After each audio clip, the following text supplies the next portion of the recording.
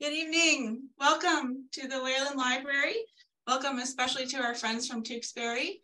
Thank you for joining us. Can you hear me? Uh-oh.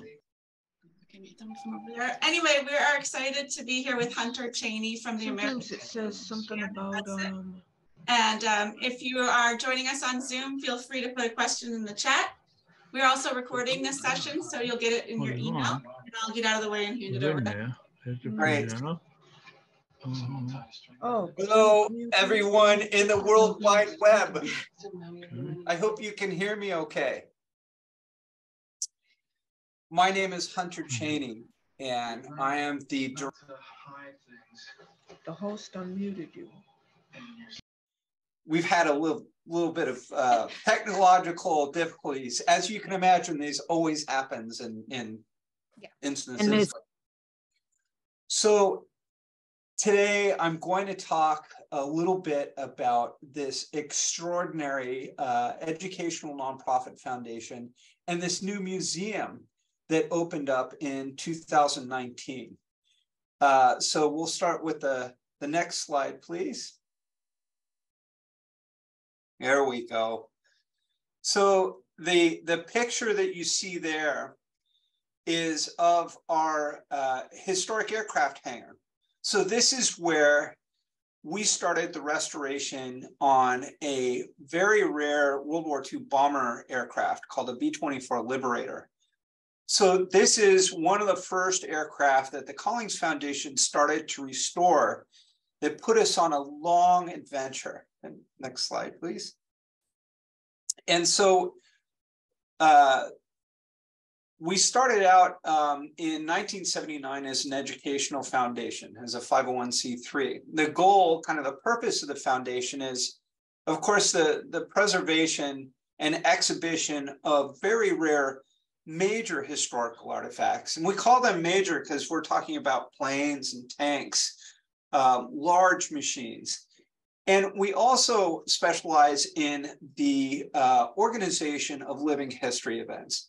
The ultimate goal really is we strive to create learning moments, learning environments that not only engage people in what they're seeing, but we design things to motivate people to want to learn more. And so we started out, Bob and Caroline Collings started the Collings Foundation in 1979 again. And this is really where it started. Bob and Caroline started collecting these early American classic cars, really beautiful cars such as the Accord, the Duesenbergs, Rolls Royces, Packards, and Chryslers. And at that point, next slide, please. At that point, we started to do these living history events around the cars, ice cutting festivals, sleigh rides, mostly like turn of the century living history events. And it quickly morphed into when we started to restore historic aircraft. So here's another picture of some of our car collection. This is the Sprint and Midget collection in the hangar that features 1920s and 1930s race cars. And so next slide, please.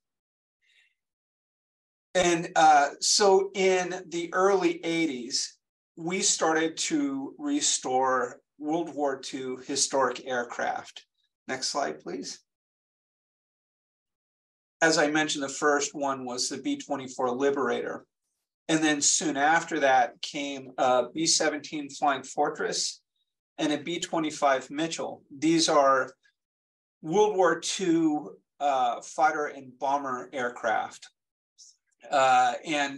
So once we restored these aircraft, we came up with this idea, go ahead and next slide, please, to start to tour these aircraft around the country. So we had this Wings of Freedom tour. So think of this tour as like a interactive flying memorial. Next slide, please. For World War II veterans. And so each year we bounce around the country, visiting about 110 cities across the United States. And in each city, when we land, We open the planes up. People have a chance to tour through these aircraft, and we take people flying in the planes. It's such a unique experience. It's something you never forget. And so we started this tour around the country. And for 30 years, we've been touring these planes around, visiting about 4.5 million people annually. Next slide, please. And as we tour around the country, we continue to collect very rare historic operational aircraft, to the point that the Collings Foundation operates one of the world's largest collections of historical aircraft. And here is a good example of one of our living history events. This is a picture of an event called Race of the Century, where we highlight the chronological advancements in transportation technologies from the early 1800s all the way up to the 1940s through a series of competing races. And so, next slide, please. So as we're touring around the country, we continue to collect these really rare historic aircraft, such as this one, which is a Grumman Goose with two cars you see in front of it is a Auburn Cord, and just behind that is a V16 Cadillac. That Cadillac was actually owned by Al Capone, of all people. So he owned this Cadillac, this is one of two that he owned when he got out of Alcatraz. And it's a running car. We actually bring it out in June for a special living history event. Next slide, please. Interaction. The living history experience is something that we really impress on people. And so here's a good example of this, where we have one of our docents engage an audience in a Panzerfaust, which is a kind of a German rocket-propelled grenade in our hangar. Next slide, please. So here's another picture inside the hangar at our grounds here in Stowe. So you can see some of our aircraft are there. We actually have 39 flying aircraft total. And this is just a small sampling of the aircraft that we have in the foundation. And these planes actually take off and land on the property there in Stowe. We have a 2,200-foot airstrip. So these are the Wings of Freedom Tour aircraft. So on the foreground is a P-51 Mustang. It's a rare P-51D, which is the only, or one of the very few that has a full set of dual controls in it. Just behind that is a B-24 Liberator. This is the last fully restored flying B-24J Liberator in the world, which is pretty amazing considering that in World War II, this is the most mass-produced aircraft in American history. So imagine at the height of production during World War II, one aircraft was made every hour. It's a phenomenal feat of industrial ingenuity. And this is the last one flying. Just behind that is a B-17 Flying Fortress. And then the far side is the B-25 Mitchell. You might recognize that type of aircraft. It's the same type of plane that Jimmy Doolittle flew during that daring Doolittle raid. Next slide, please. So we'll run through a couple of the aircraft we have, and then we'll get to the American Heritage Museum. So here we have a picture of a PT-17 Stearman. This is a World War II trainer aircraft. Next slide, please.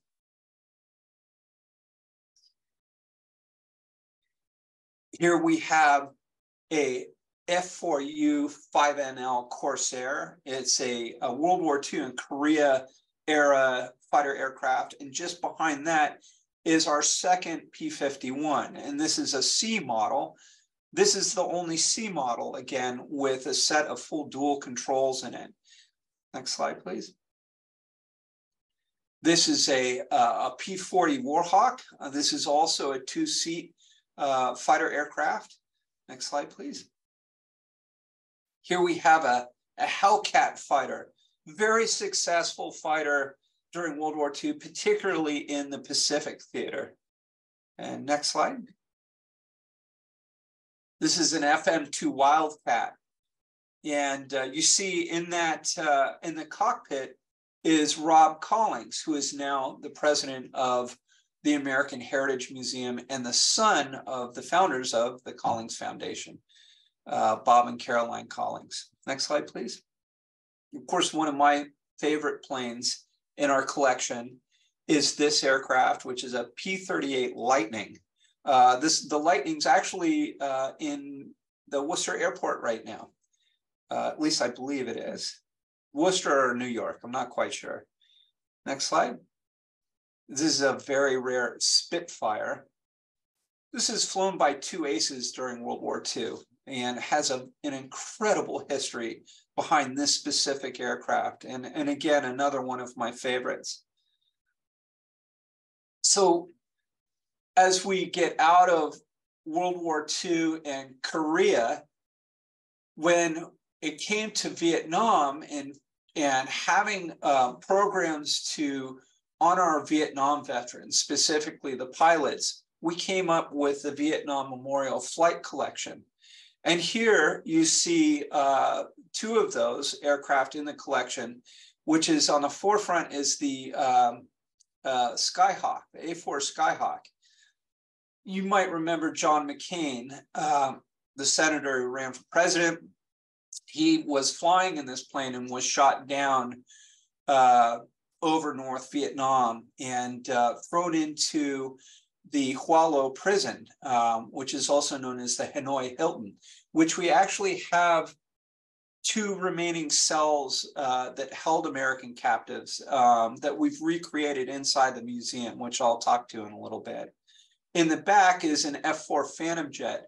This is the last flying civilian operated F-4 Phantom jet in the world. Slide, please. Here's another picture of this awesome jet. So the Vietnam era aircraft we keep at Ellington Field in Houston, Texas. So this gentleman here, this is Jacques Littlefield.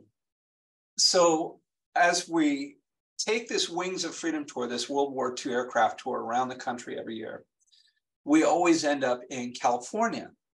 And out in California lives Jacques Littlefield. So Jacques, in his lifetime, had amassed the world's largest privately held collection of tanks and armored vehicles.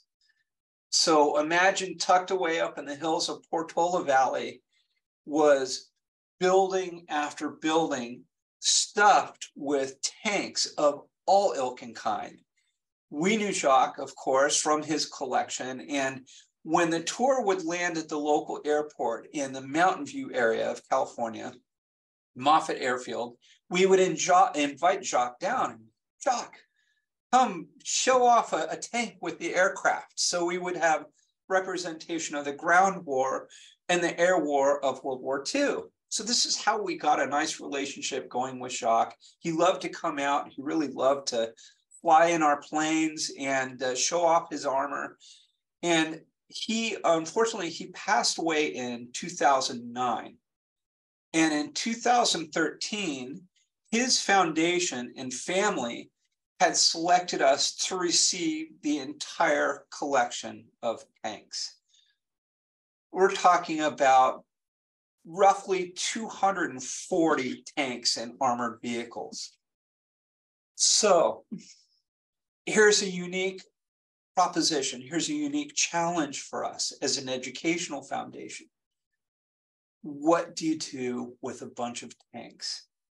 How do we engage people in American history and the history of our veterans and military service and world history through a bunch of tanks? And this is when we came up with the concept of the American Heritage Museum.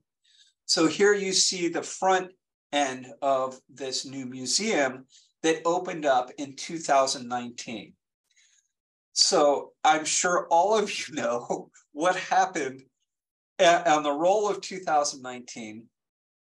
COVID hit, and the museum, right after we opened, we basically closed down for a year plus during COVID, and just started going in 2022. And now in 2023, it still is very new, a very fresh museum. But I can tell you, it's one of the most extraordinary museums of this type in the world. Not necessarily through its collection itself, which is extremely rare. Some of the pieces are the only ones in the world that are left. The collection is really, truly rare and unique. But the way it's laid out, the narrative, the chronology of the museum is extraordinary. So here's one part of the museum. The museum itself is about 67,000 square feet.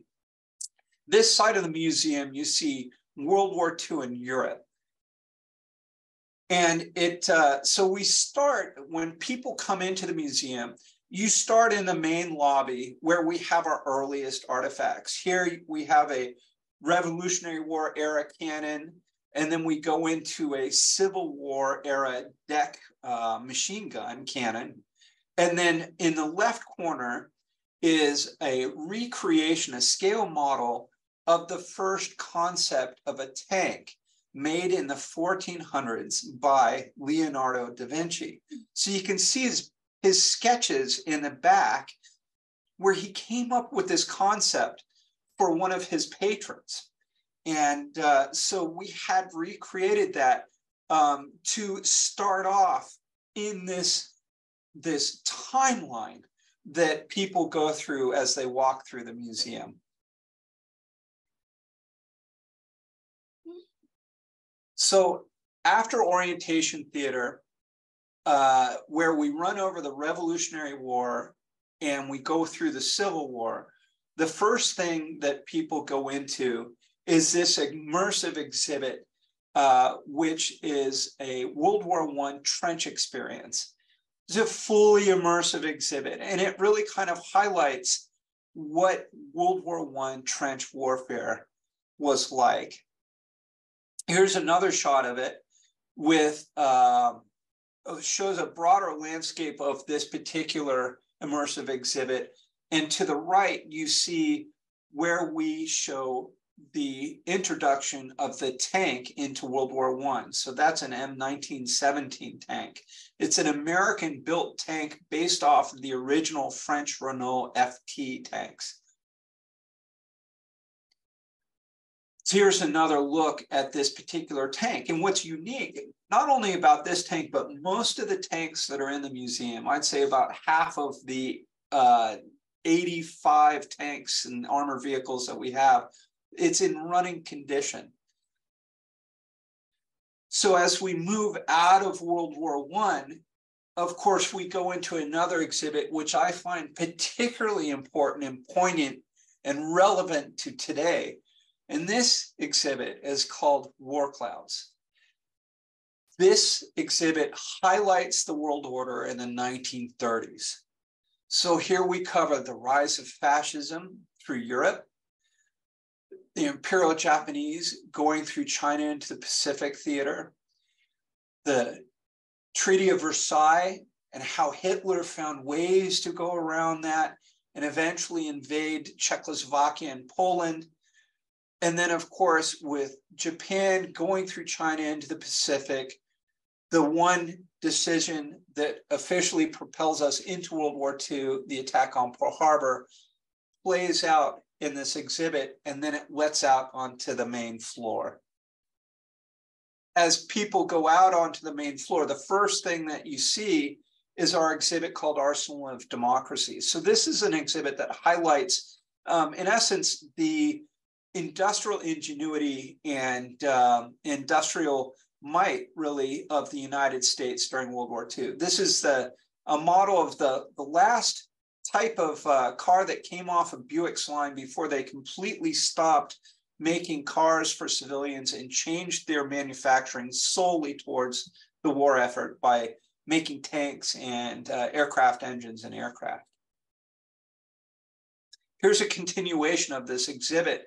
So as you look down below, again, this is this highlights basically our ability, how we mass produce all these things. So this is like a mock manufacturing floor for a Sherman tank.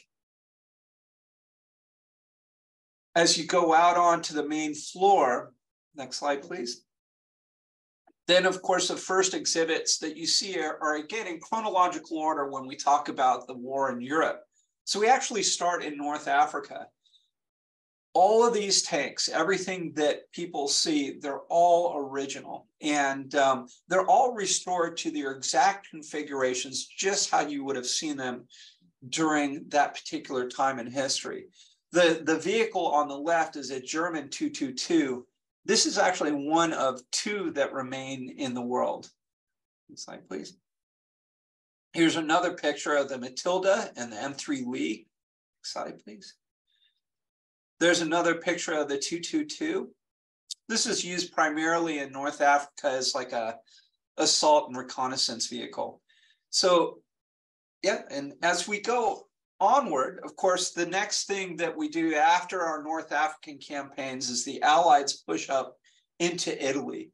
So here we have an exhibit on the Italian campaign. The one thing that's interesting about this specific exhibit is the tank you see here, the Stuart, the white star on it. That is the first tank that Jock Littlefield had acquired that started this tremendous collection of his.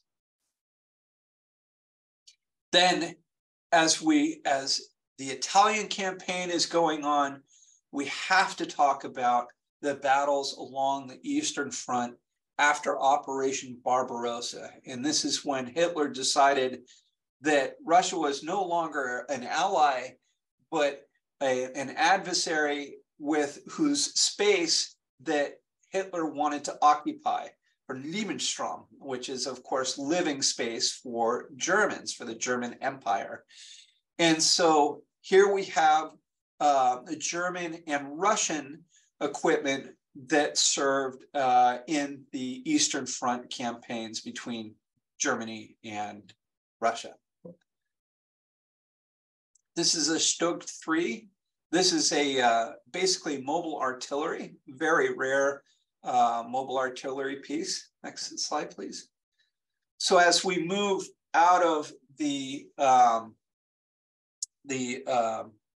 Battle of Kursk and around the Eastern Front, then the Allied forces come down from the north during the world's largest amphibious assault, which of course is the Normandy landings. So here you see very iconic boat that was part of the Normandy landings. This is a Higgins landing craft. This is one of what we believe of about 12 that remain that actually were part of the Normandy landings. Continuing on with this D-Day exhibit, here are two British tanks, the Cromwell and the Churchill. Two beautifully restored tanks, if you want to call them beautiful, but they are meticulous inside and out. When we talk about the battle for the Atlantic, so supplying our allies was such an important part in World War II. And this is a unique piece of a Type 7 German U-boat. So what you're seeing here is actually the rear section of its conning tower. And this is where the submarine would put their guns on as a platform for guns. The submarine was well over 100 feet. And this takes up a good space in the museum. So it's hard to imagine just how large this sub must have been. As we land in D-Day and we're moving so quickly through Europe towards Germany, the last major offensive that Germany puts up is during Battle of the Bulge. So of course we have an exhibit that highlights the equipment that was part of these battles. And to the right you see is a jumbo Sherman. This is a very rare tank. There are only a couple of these in North America. And there we have also a half-track, part wheeled and part tracked vehicle with machine guns on the back. And then, of course, we have a mortar tank that shoots large mortar shells. And all of these participated in Battle of the Bulge. As we push through the bulge, and you get the chronology as we're going through the museum. So we push through the bulge, we break out of that, and the next major natural obstacle before we get into the Ruhr Valley in Berlin is the crossing of the Rhine River. So here we have tanks that were part of this campaign. As we cross the Rhine River, now we're on the outskirts of Berlin, and we have a Battle for Berlin exhibit. And that features primarily, of course, Russian and German equipment. So the aircraft you see here is an Me-109. It's one of Germany's most mass-produced and most used fighter aircraft in World War II. Then we talk about the defense of the Reich. And here to the left, you see a German 88 cannon. This is a flat cannon with a cannon that can fire a shell up to about 30,000 feet in the air. And just to the right of that, you see this long tube.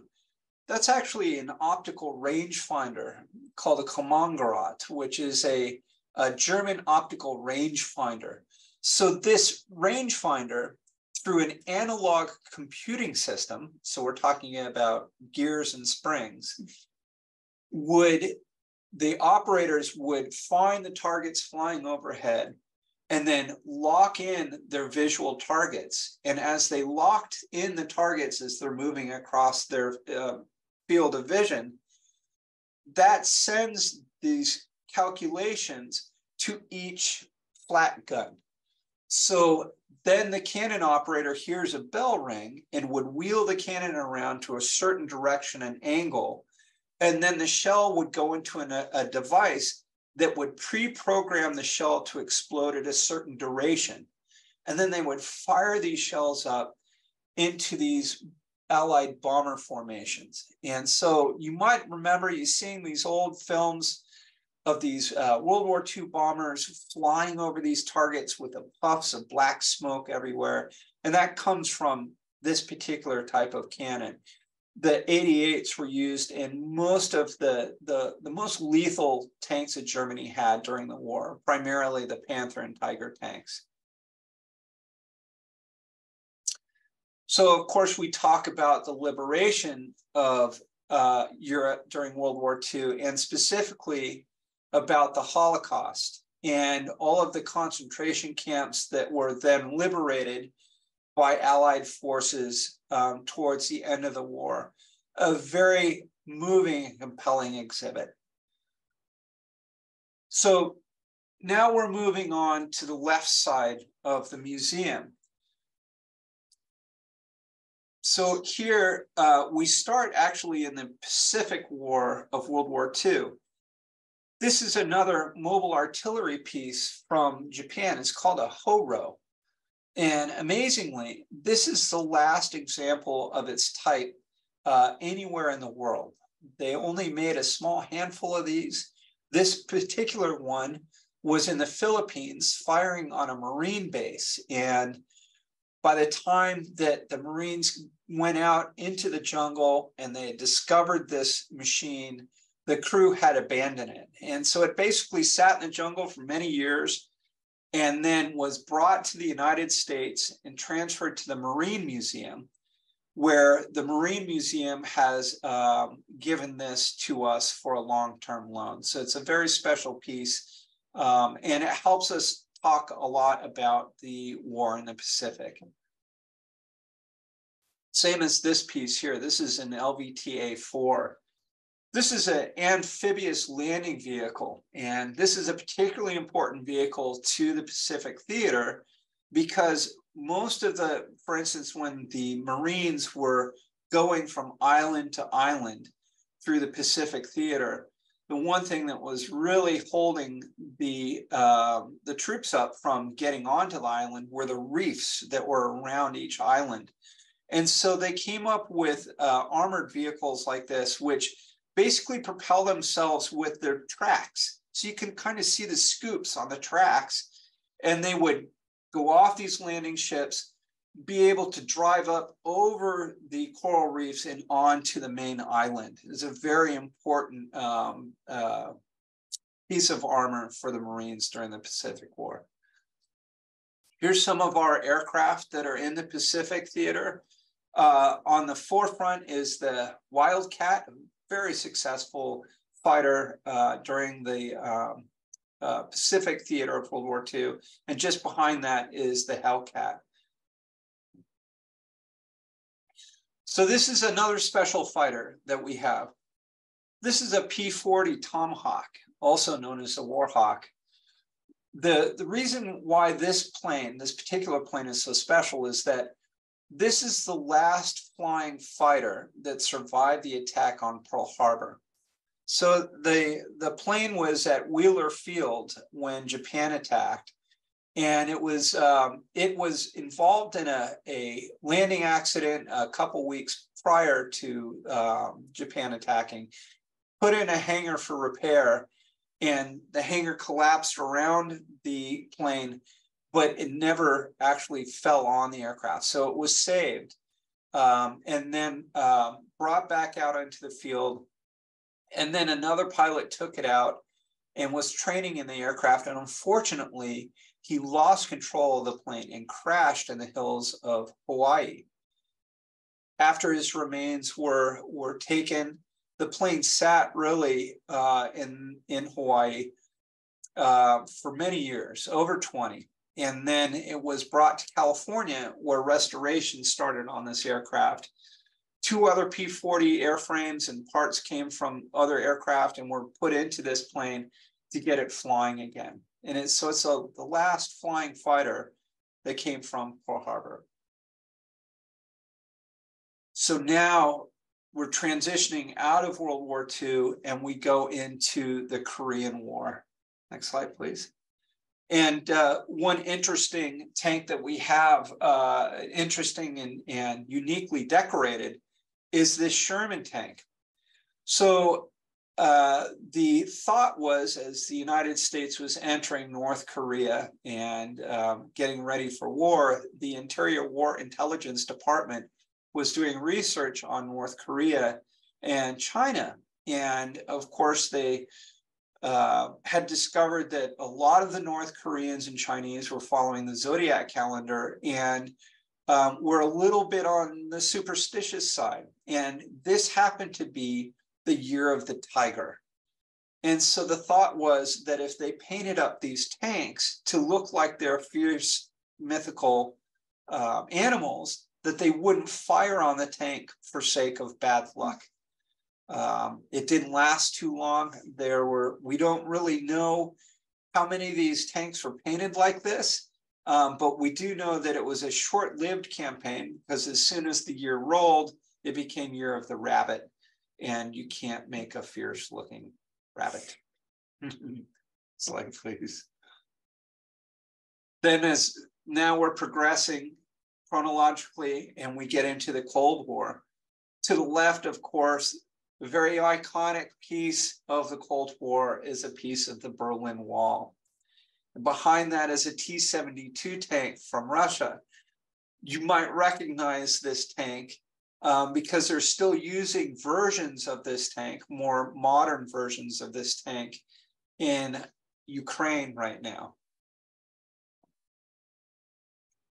Then we go on to the Vietnam War. And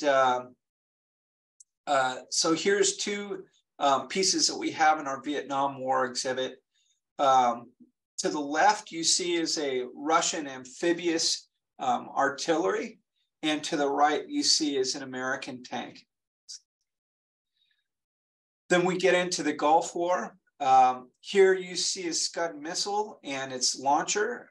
This is the only Scud missile in North America right now. And then the exhibit continues on where we have some other Gulf War era tanks on display. Then we move on to War on Terror to the present. And there in front is, of course, a piece of one of the Trade Center buildings. And then we have a display and presentation on two pilots, basically, that were in Washington, D.C. That's where their base was on 9/11. And they were tasked with finding Flight 93. And the calculus was, because they didn't have time to do anything with their aircraft, but they knew that the plane was hijacked, and they knew that it was on its way back towards Washington, D.C., and they had come to the conclusion that the only way that they could stop this plane was to fly into it. And so Heather Penny and Mark Salzman tells this really compelling story of what was going through their minds on that day. And that plays out in this exhibit. Also in this area too is the most modern tank we have in the collection. This is an M1A1 Abrams. This is one of two on public display in the world. This particular tank is special. And the reason for that is this tank was in the Iraq War. In 2006, it was tasked with protecting the supply route between Fallujah and Ramadi. And it hit an IED. And unfortunately, the commander of this tank had his head out the top of the turret, top of the hatch. And a piece of shrapnel came up and got him in the neck, and he was killed. When we discovered the history of this tank, we had found that the crew of this tank, George's crew, George Uola, who was the commander who was killed, his crew was still alive. And we invited them up to talk about what happened on that day in 2006. Very compelling. And then it really is a heartfelt video presentation of how these guys have dealt with this through the rest of their lives. And it's really emblematic of what a lot of our veterans had gone through after experiencing such a traumatic thing such as this. And again, a really sad presentation, but something that is a very clear reminder of what it means to actually serve in the military, particularly our combat veterans. So we're so much more than just a static museum. Like I mentioned, most of this collection is operational. And a couple times through the course of the year, we bring the equipment out to do reenactments. And here is a good picture of one of the tanks with an explosion that happens during our World War II reenactment. While people explore around, all these reenactors, they're portraying characters. And here we have Kelsey Cox, who's portraying a Rosie the Riveter. So when people come up to Kelsey, she shares the history of what it was like for women in the workforce during World War II. Another part to this, and one of my favorite things, is during these reenactments, we often have the opportunity to have World War II veterans come and share their stories about what they had done during World War II. And here we show a picture of bomber formations that the fellow on the left, that's sitting on the left, is Captain Bill Purple.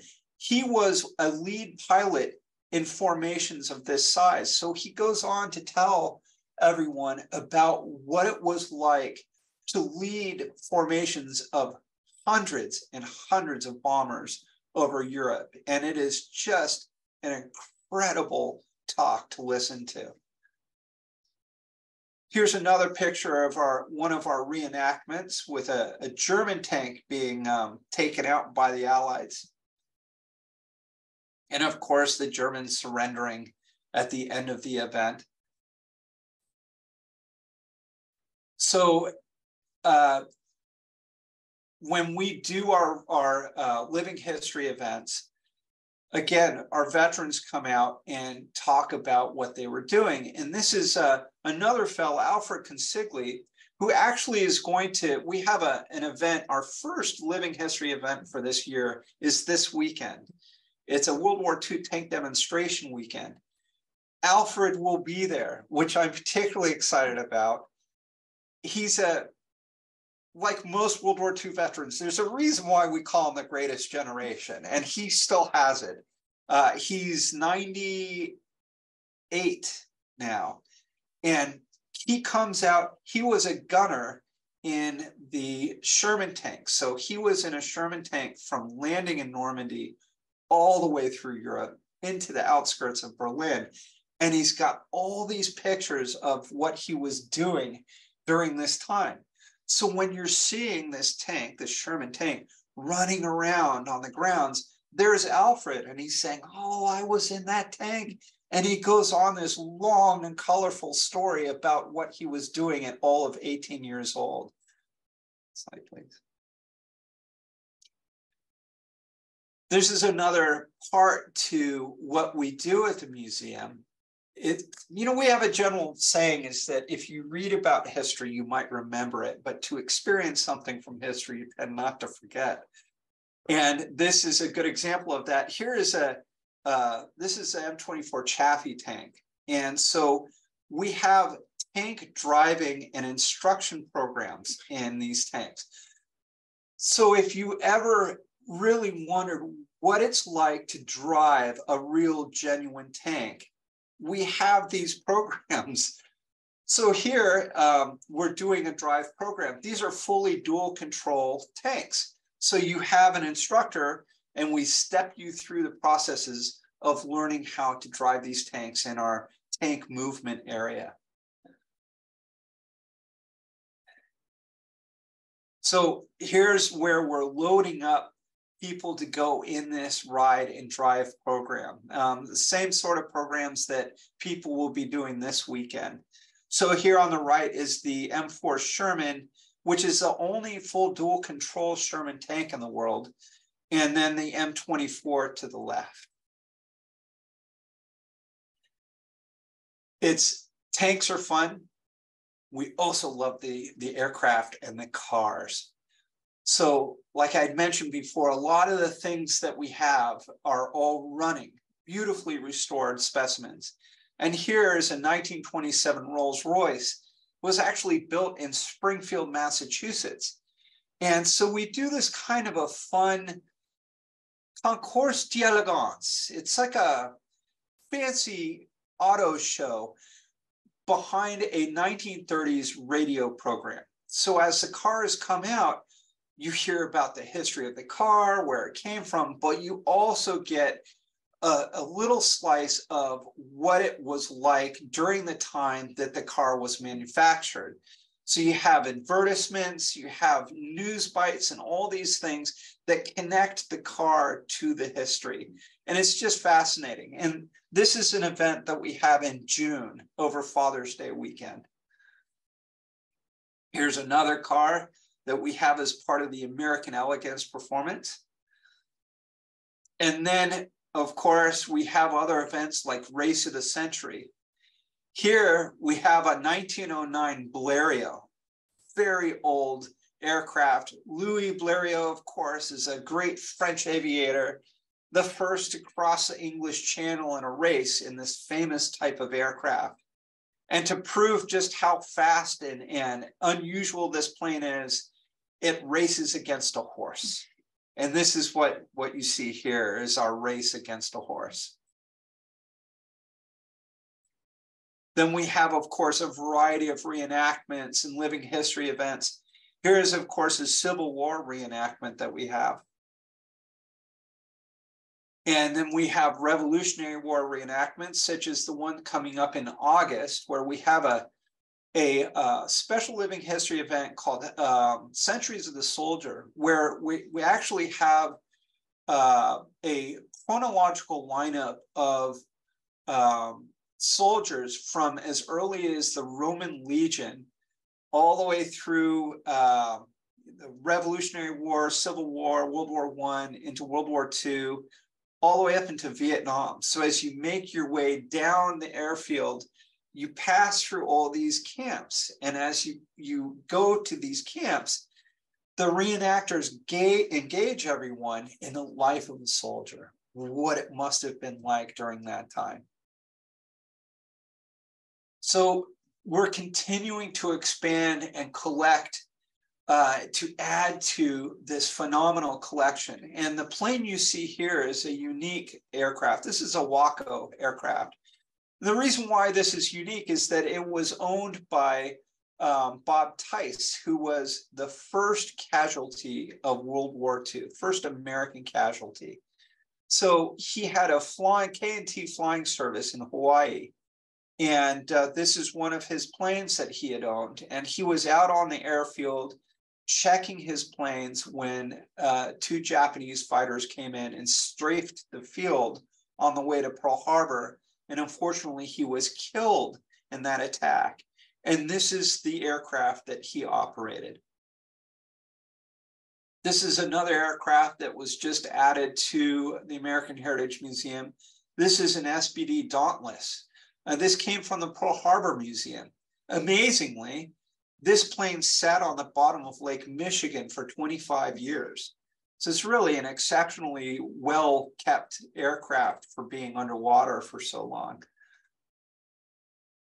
Here you see the schematic drawings of our most recent exhibit that we opened up.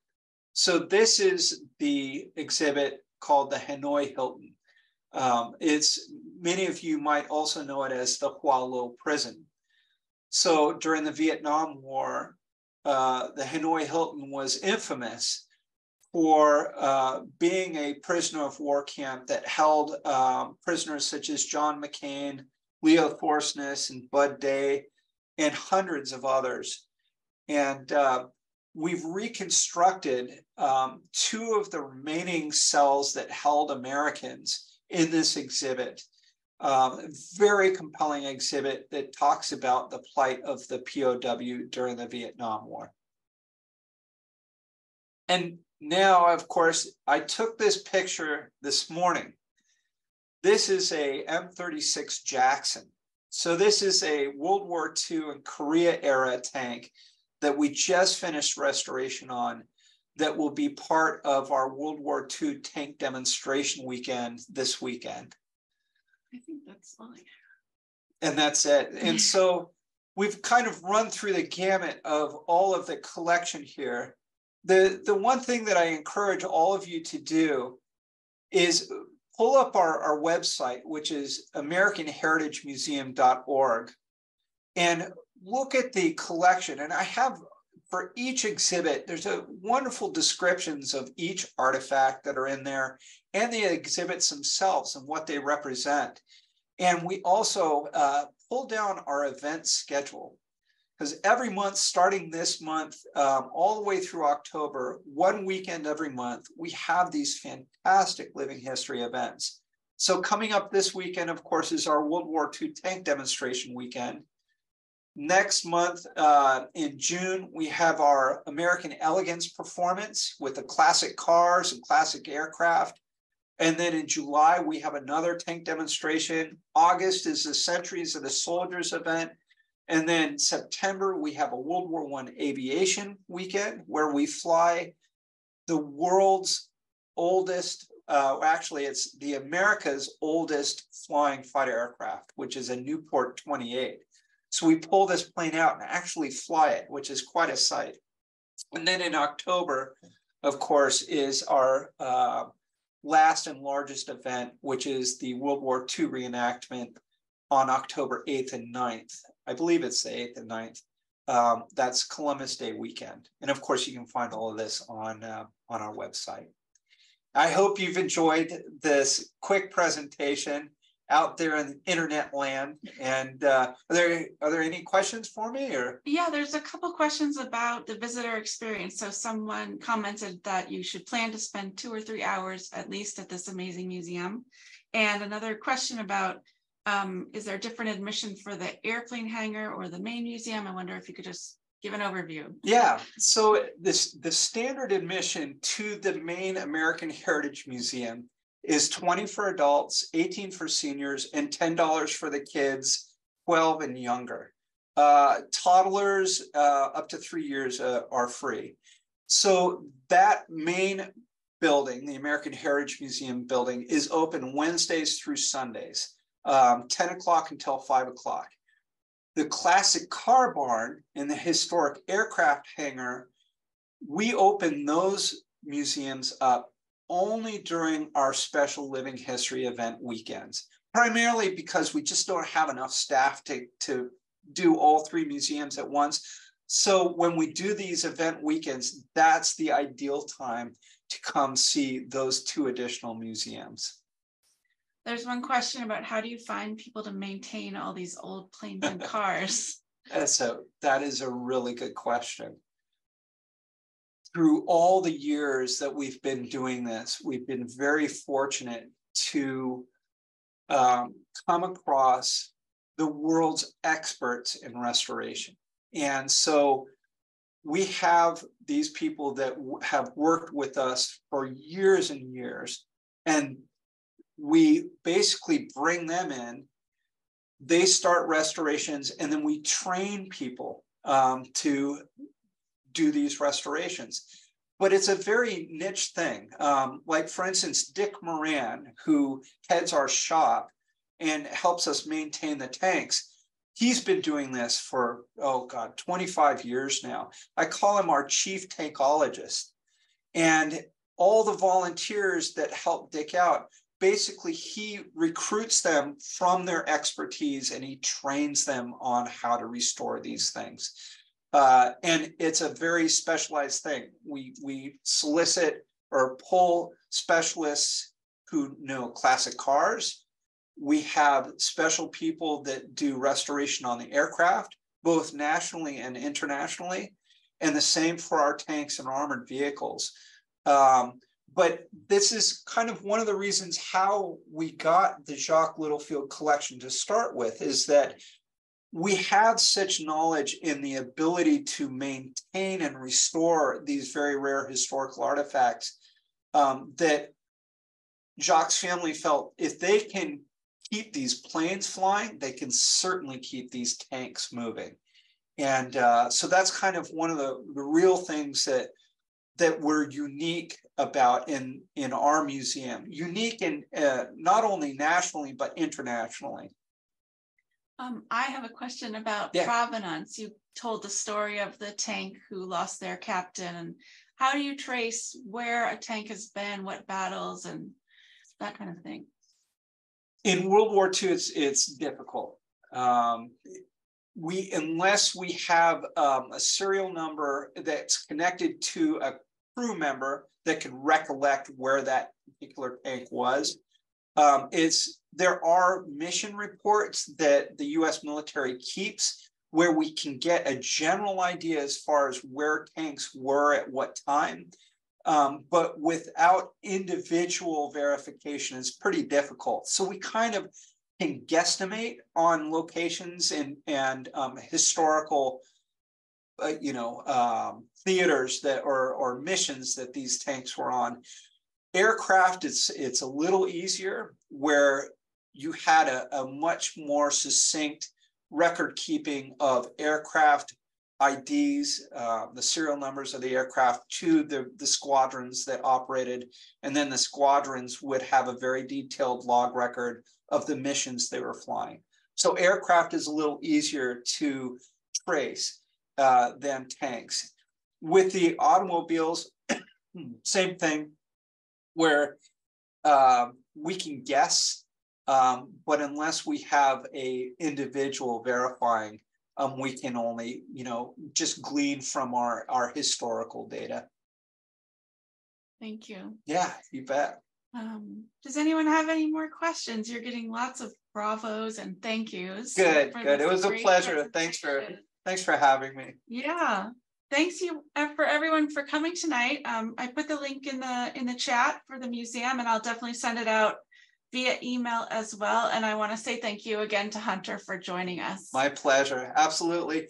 Thank you, everyone. I hope to see you soon, maybe this weekend. Thank you. You bet. Bye.